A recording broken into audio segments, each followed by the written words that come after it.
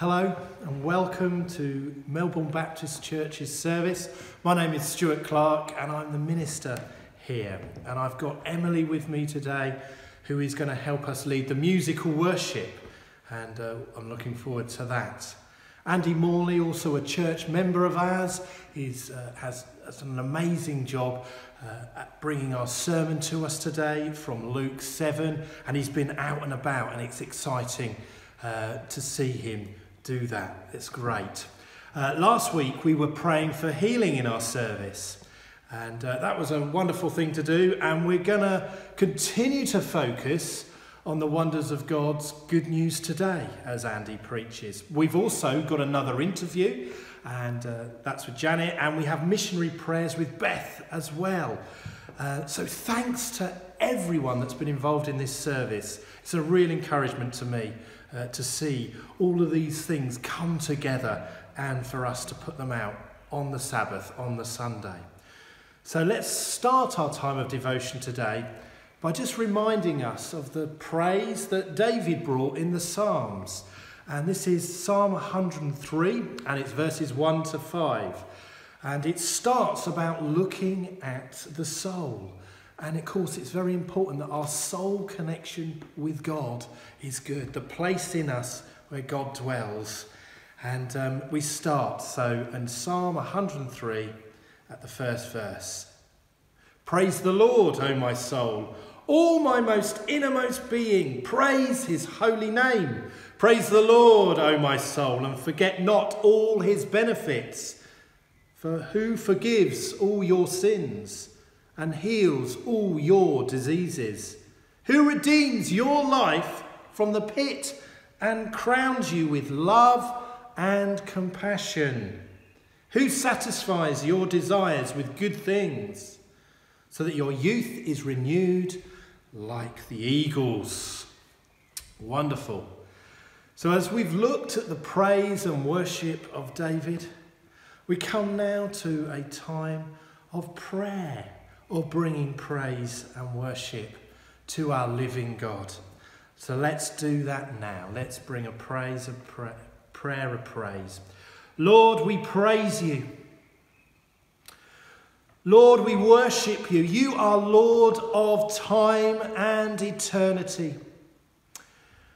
And God, at this time of pandemic, we recognise you are bringing your healing to people, bringing your rest and restoring them.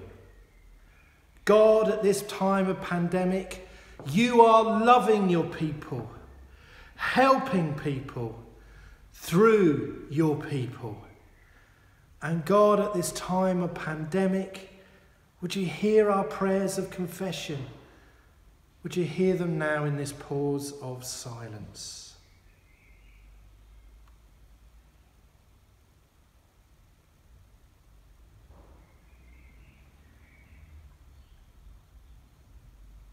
God, at this time of pandemic, again we acknowledge that you are Lord of time and eternity.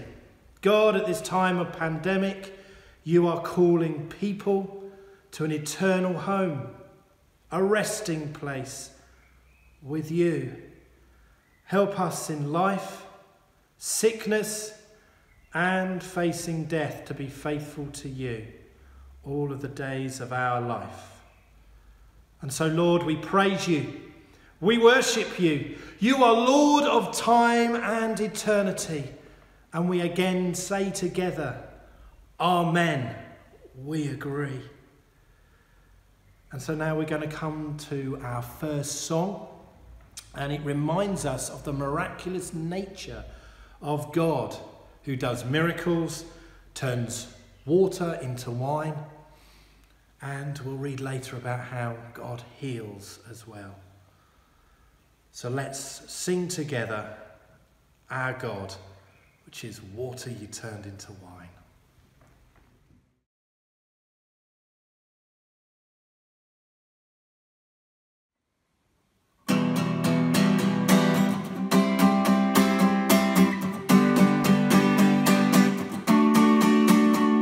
Water you turned into wine. You opened the eyes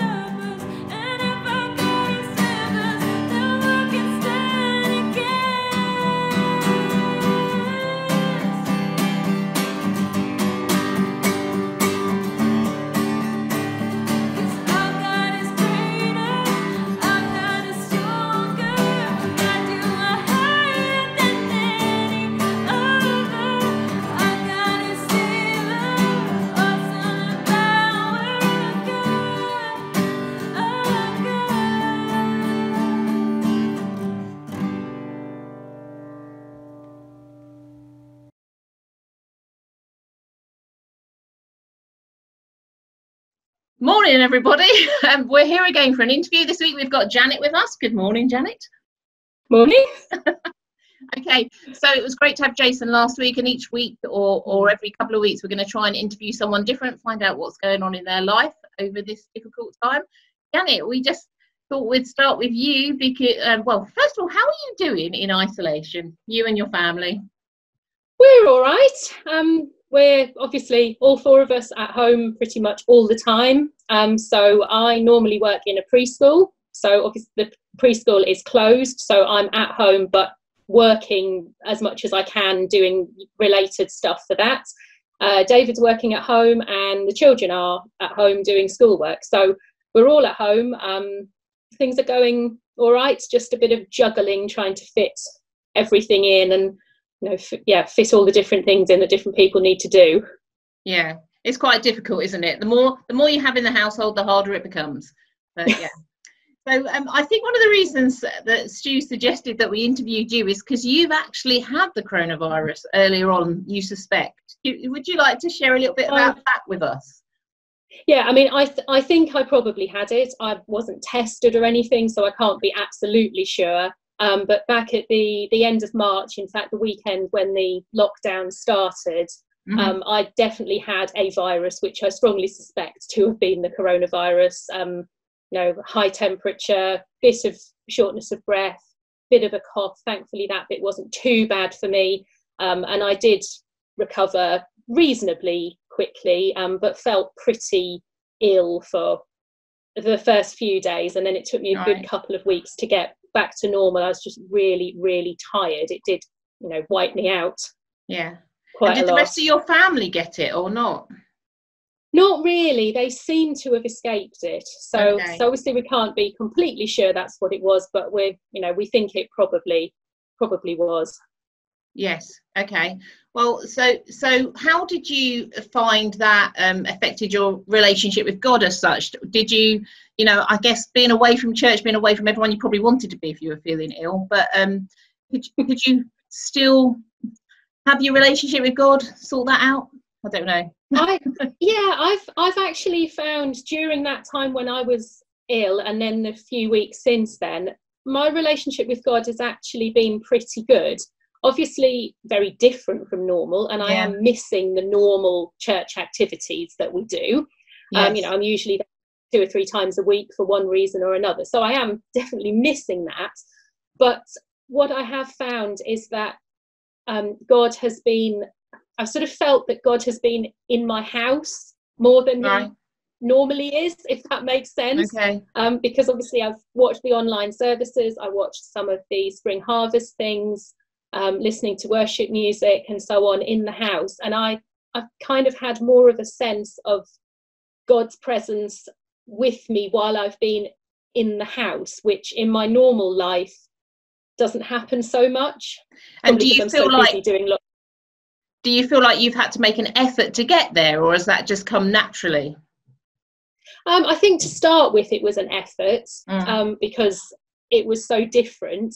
But as we've gone on through these few weeks, it's now becoming more natural, and I've sort of got into a bit more of a routine of doing different things at different times. Yeah. And the one thing that I miss is that when I'm travelling to and from work, which is a time when I'm usually on my own, I do often have worship songs on in the car, and so I'm missing that bit. That's kind of my little bit of quiet time on my own with God during my normal day.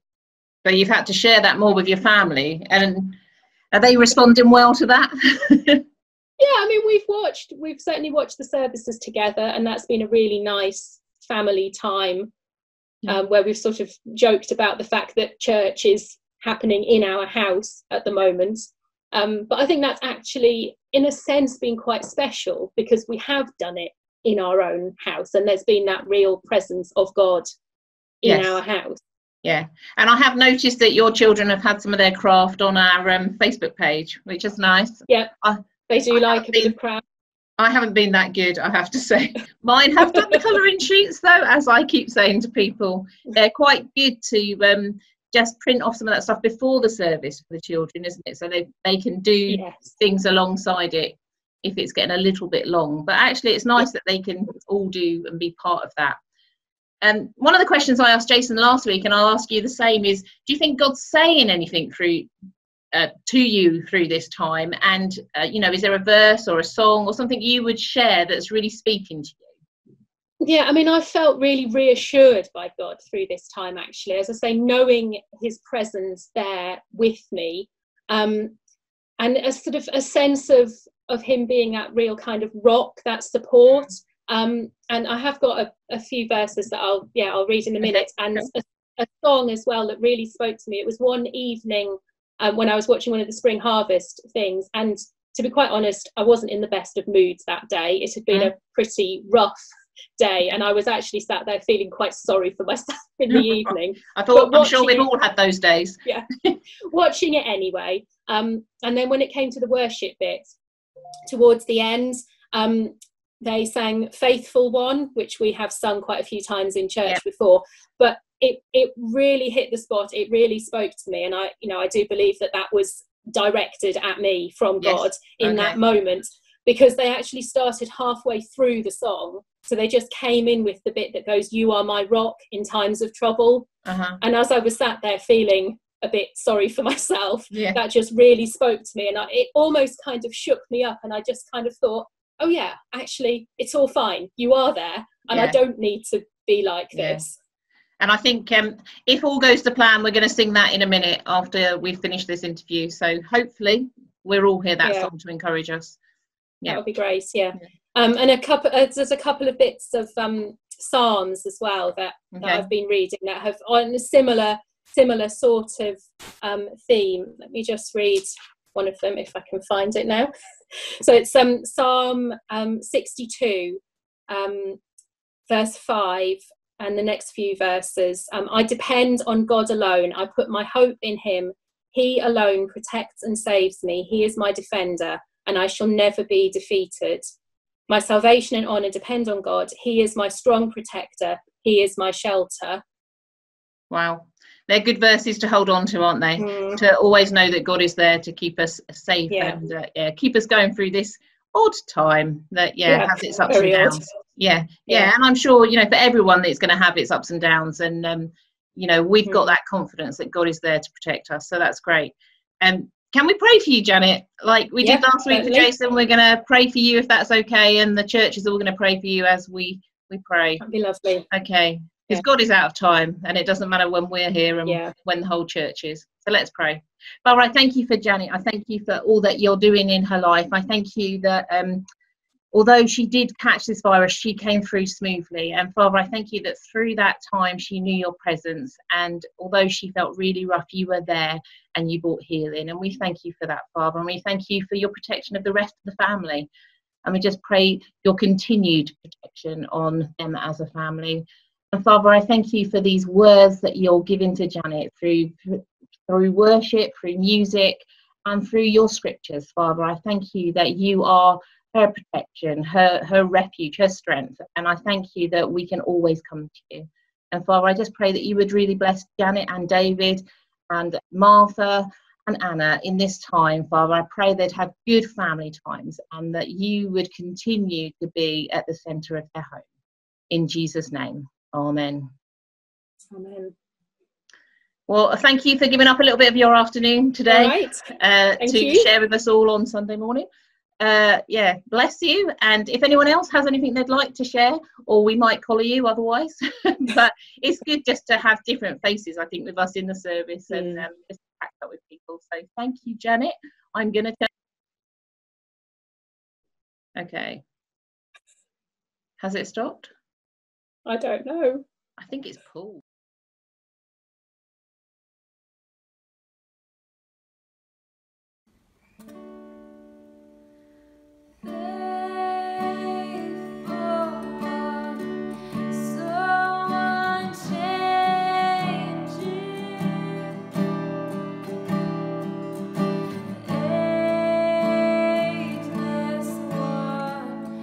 You're my rock.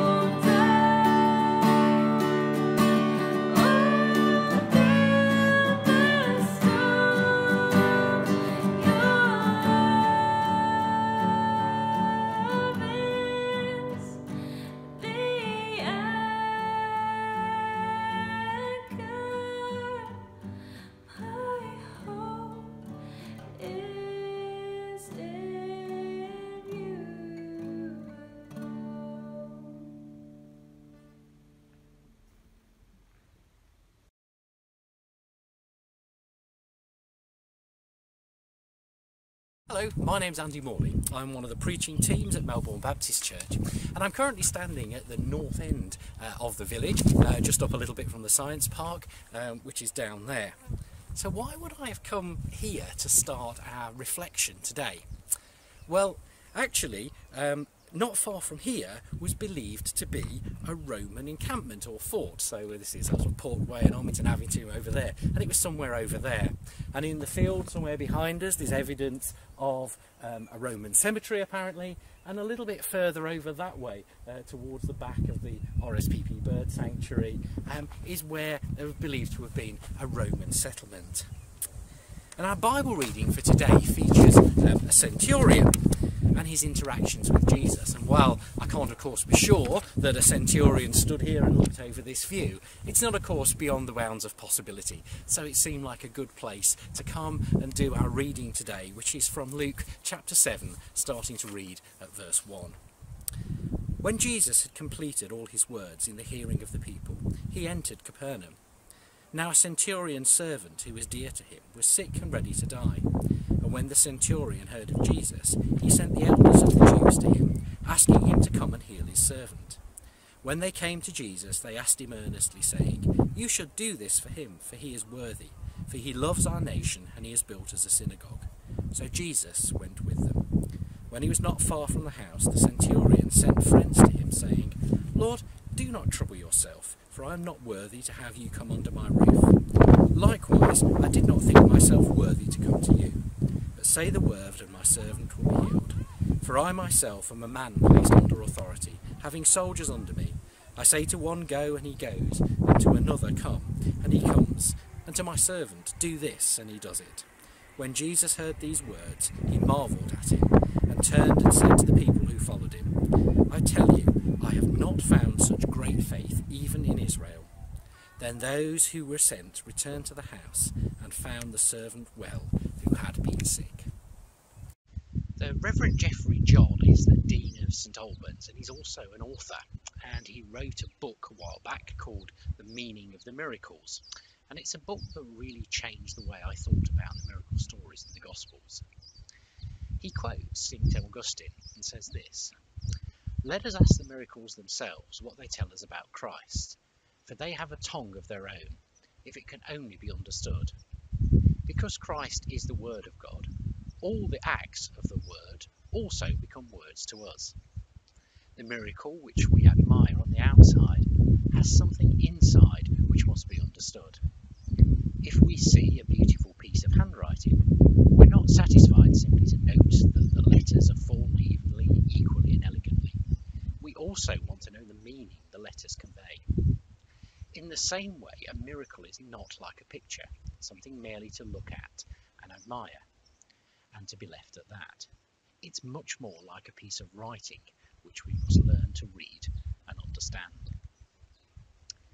And what that book really suggests, and that quote, is that when we come to read an account of a miracle like this, we should ask some questions around why the Gospel writer wanted us to know about this particular miracle. There are clearly so many that we only know in passing, and it's therefore safe to assume that there's many more that we're totally ignorant of. So why this one? Well, not only why this one, but why at this point in the account of Jesus' life?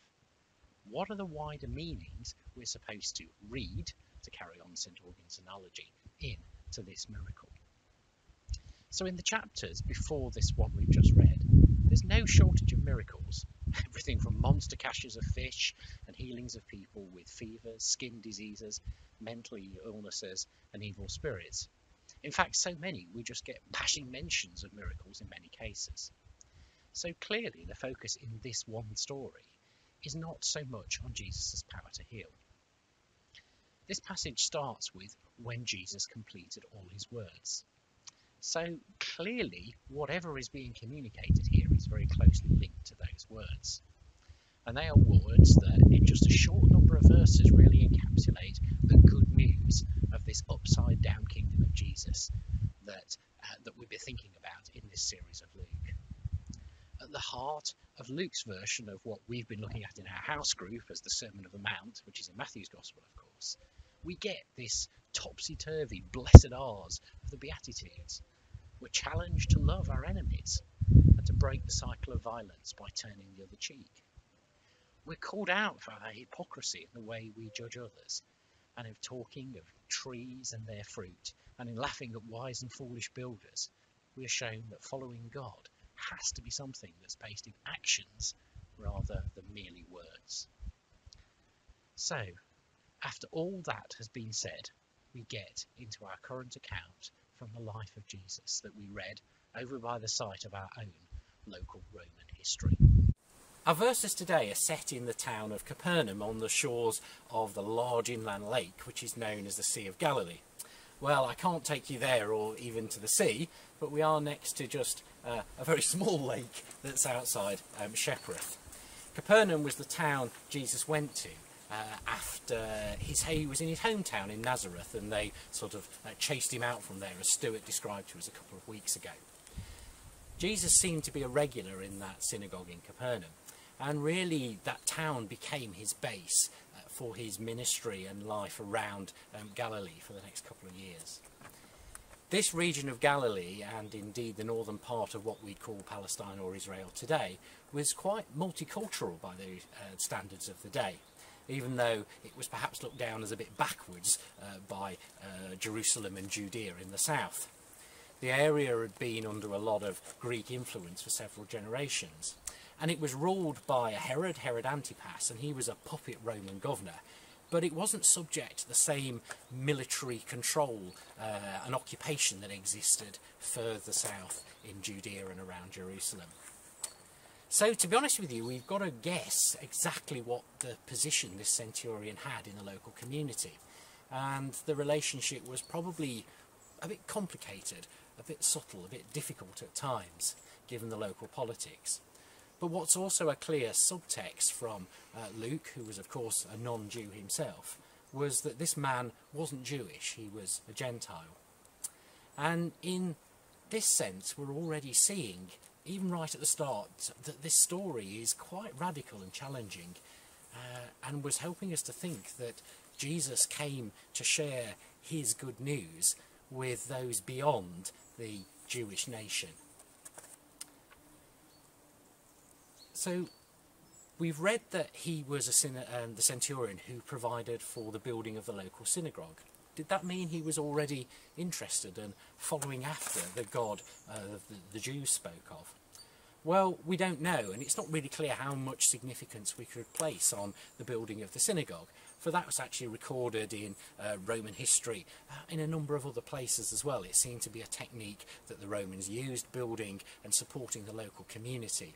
It helped them, they believed, in kind of keeping control and improving the moral behaviour of the local community, and was quite widely practised by Romans as they occupied different parts of the world. But whatever its motivations, it did stand him in good stead with the community leaders when he came to make his request of Jesus. So in the previous couple of chapters in Luke, we read of miracles that Jesus did in the synagogue itself. And while we don't know for sure that it was this same synagogue that the centurion built, it seems pretty likely given the size of the town. So of course it's no surprise that Jesus came to the attention of this centurion. But even as the powerful man he clearly was, his approach to Jesus shows a great deal of humility and sensitivity to the practices of the Jewish faith.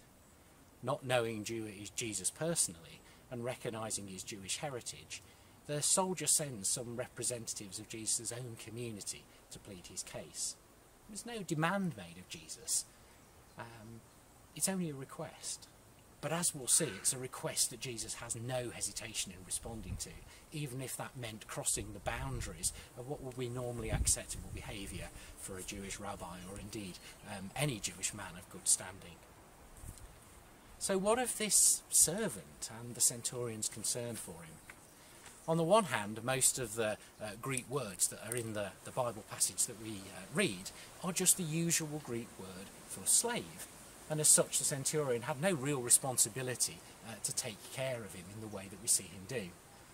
Some Roman writers have pointed out that actually under Roman law, a master had a right to kill his slave, and especially if he became sick and was no longer able to work. However, when we have the centurion himself quoted as speaking, the word he uses to refer to his sick servant is much more family oriented. You know, we might phrase it by him saying, "But say the word and my boy will be healed."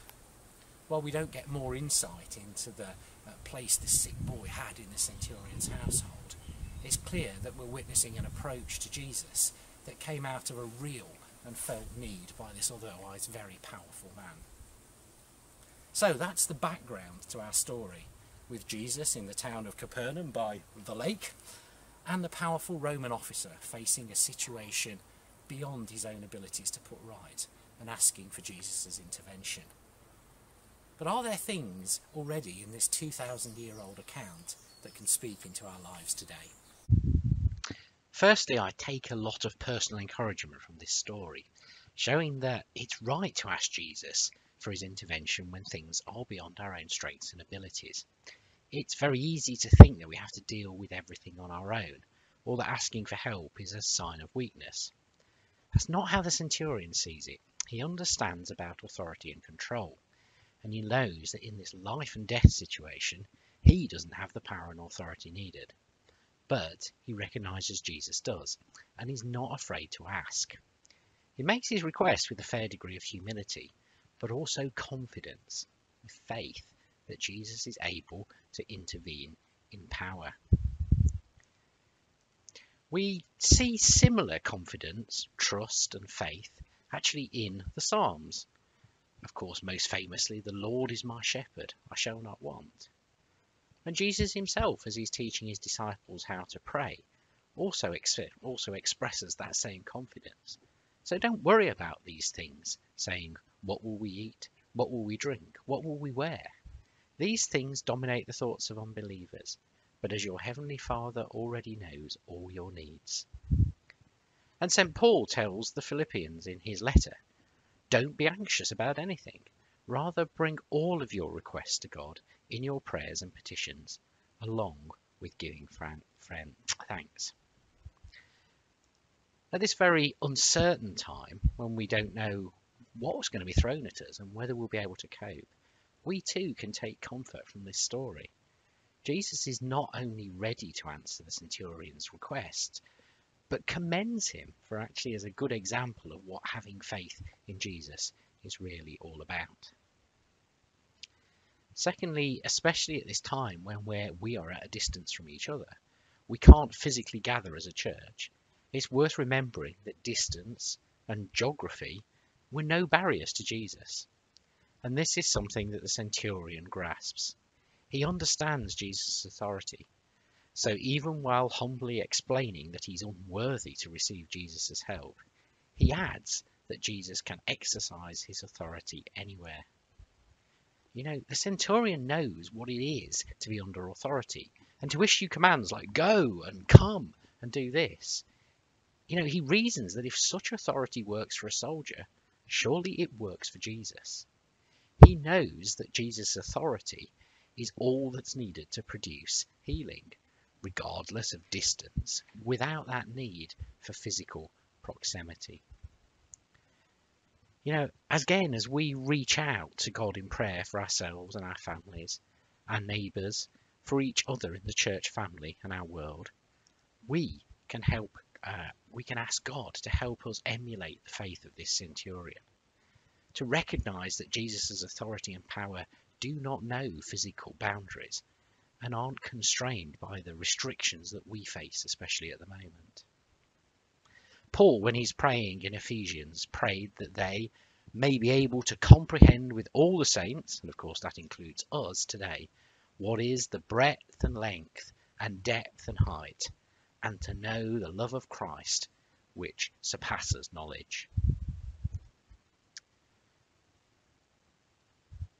Thirdly, Jesus doesn't let ethnic distinctions, tribal barriers and political enmity get in the way of meeting human need when he's invited to meet it. This event that we see in Luke's Gospel allows Luke to show that Jews and Gentiles can get along. A message of ethnic and racial cooperation that would have been revolutionary in ancient times and still is to a large degree today. One of the most encouraging things I'm seeing in our current crisis is that help is being offered across the boundaries that so often do exist in our society. For example, age. Both very young and very old are raising money for an NHS. We only need to look at Captain Tom Moore and the many others of different ages that he's inspired. There's much sharing encouragement through our making and displaying of rainbows, clapping in our streets for our carers and key workers, creating bear hunts and treasure hunts for families to do on their daily exercise. And those who have more are finding the joy that comes from being able to share it with those less fortunate. I know for a while within the church we had the idea of WWJD question, what would Jesus do? This story shows us clearly what Jesus does do when faced with a need. He steps forward to meet it, even if that involves reaching out across the normal divides in our society and outside his own religious beliefs.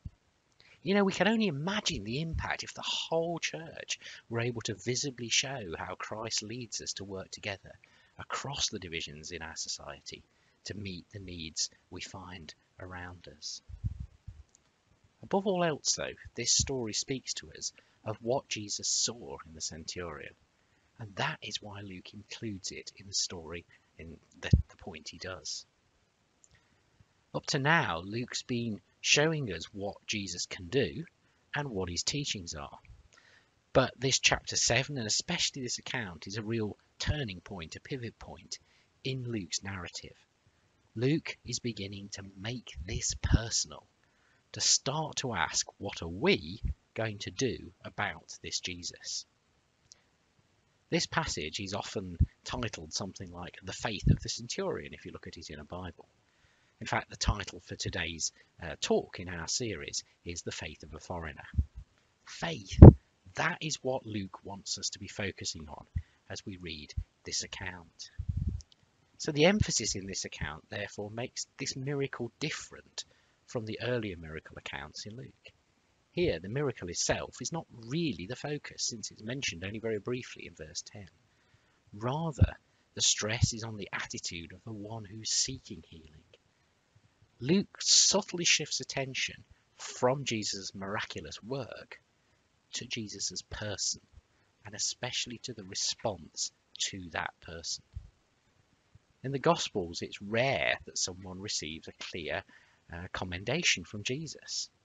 And when it happens, it's an occasion for reflection, for us to really sit up and take notice. The powerful and poignant testimony of the centurion provides such an opportunity, showing us that people in very surprising places and with very different backgrounds have heard Jesus' message and responded to it. When Jesus hears the message that the centurion sends back with his friends, recognizing Jesus' authority and power, he reacts emotionally. He's amazed, the scripture says. Jesus turns and issues his commendation. I have not found such great faith even in Israel. This statement is like a giant flashing neon billboard. Here is faith that should be emulated. Here is trust. Here is confidence, resting in the authority of God and trusting in his plan.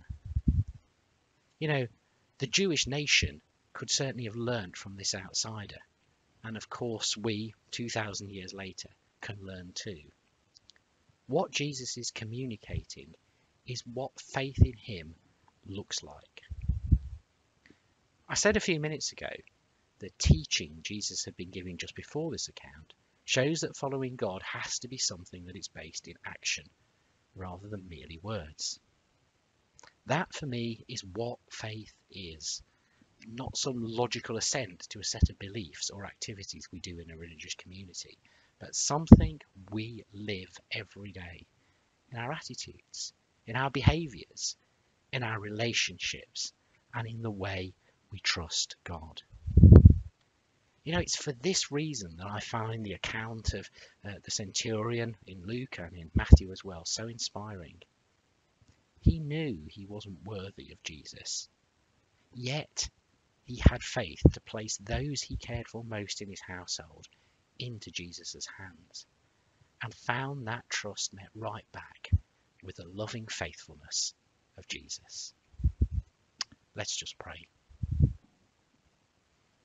Loving Heavenly Father, thank you for this account in your scriptures that encourages us in our walk of faith with you.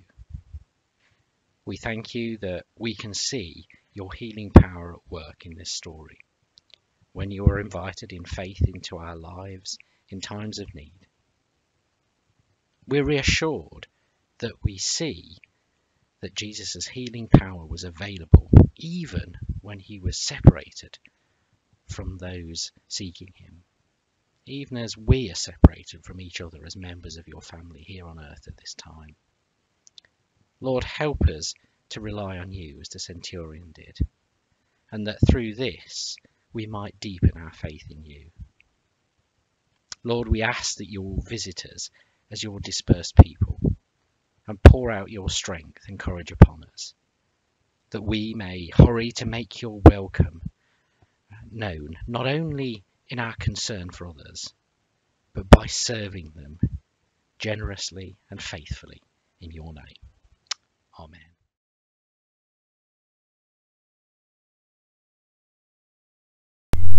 Hi, I'm Beth and I'm one of the missionary secretaries at Melbourne Baptist Church.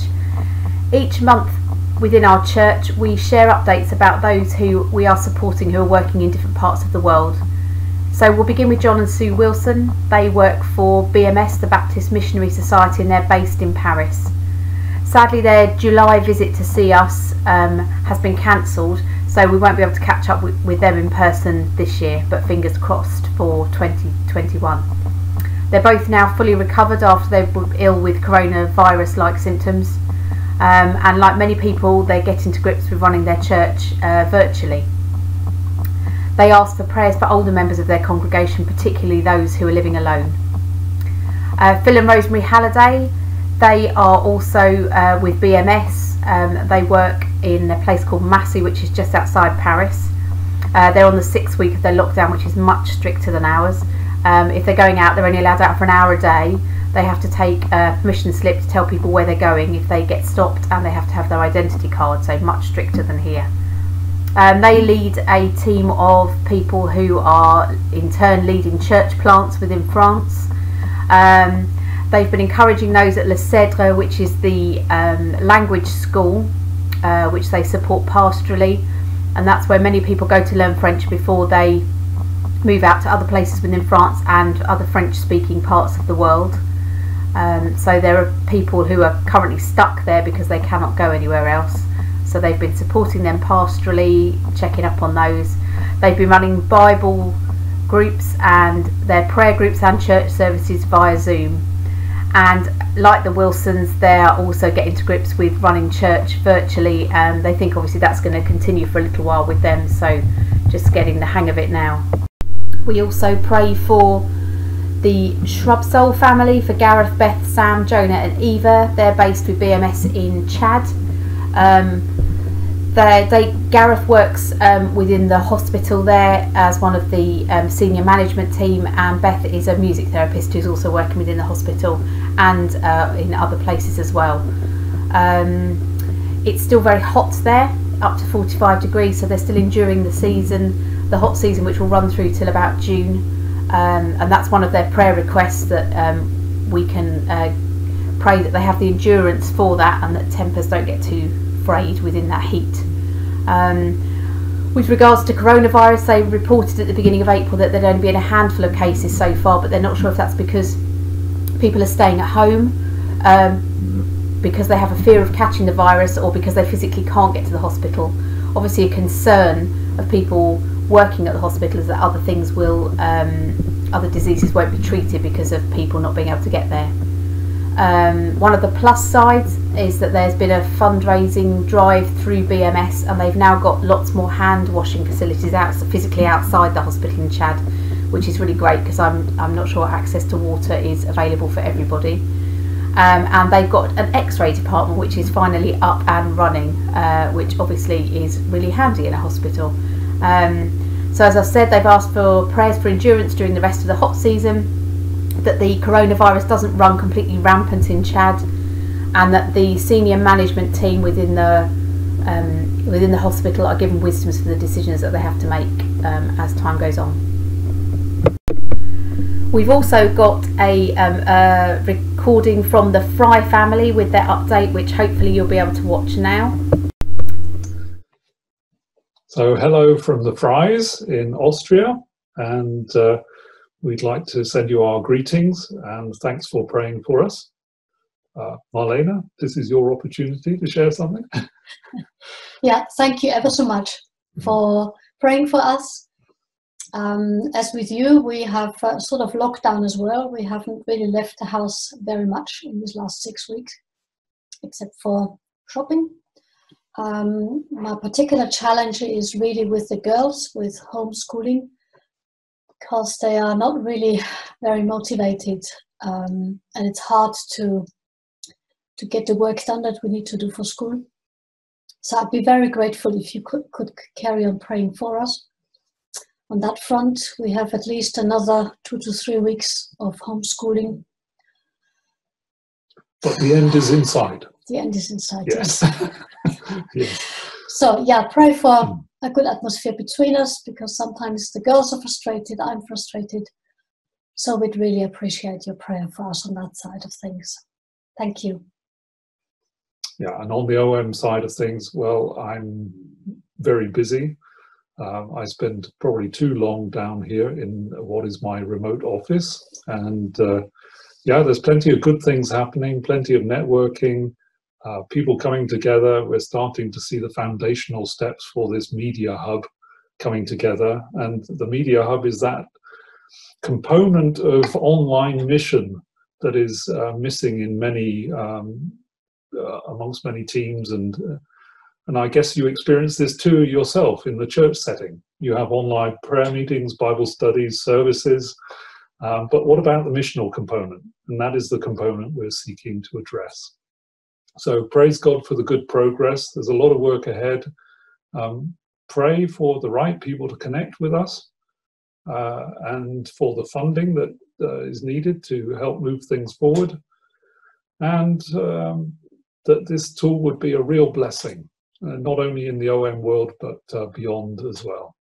Thank you so much. God bless. Bye. Bye-bye. And then we also pray for Christ Hope, which is a charity that we have many links with, which is based in Africa. We're particularly going to pray for the care ministry point in Keetsmanhoop in Namibia. They'd like us to praise God for those who have continued to donate, to support and to pray for them. And they're thanking God for the continued protection over the children and staff. They've asked for prayers for those who are living in difficult conditions, and in particular for 2 of the children, Teo and Kabali, whose grandmother has recently died. They were very close to her, and they're finding this obviously a really distressing time, so they've asked for prayers for their healing and comfort. So now we're going to spend a few minutes just praying together. Let's pray. Dear Father, we gather together and share stories and prayer requests from those who we know around the world. As often is the way, there are many similar themes within the prayers this month. For John and Sue and for Phil and Rosemary, we ask for your blessing on them as they find new ways to do and be church in France. Encourage them as they share your love with their congregations, who, although separate, can still be together through the wonders of technology. For the Shrub Soul family in Chad, continue to keep them safe as the virus spreads through Africa. We give thanks that there are now much more hand washing facilities available in Guinea-Bissau at the hospital. And for David and Marlene, we pray for patience as they continue to homeschool the girls. And again give thanks for the blessing that the media hub that David is working with has begun to be really helpful, and that will continue. And for Christ Hope in Keetmanshoop in Namibia, we thank you for your continued provision to the children there. We ask for protection on those who are living in difficult circumstances. Be with Teo and Kabali and all others who mourn. Be their strength and comfort in these strange and difficult times. We bring all prayers in the name of Jesus Christ. Amen.